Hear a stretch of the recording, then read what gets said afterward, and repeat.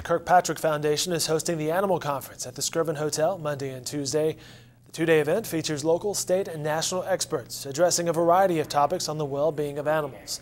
Among the topics discussed during the first day of the conference was a session on developing rescue and disaster plans for animals. We're talking about disaster preparedness as it relates to animals. We know about first responders and how they get in there, and whether it's a huge disaster like a tornado or a flood, or just day-to-day emergencies like fires or overturned vehicles and things like that. We're learning more and more that animals are there. Animals are there 2/3 of the time, anytime there's a call.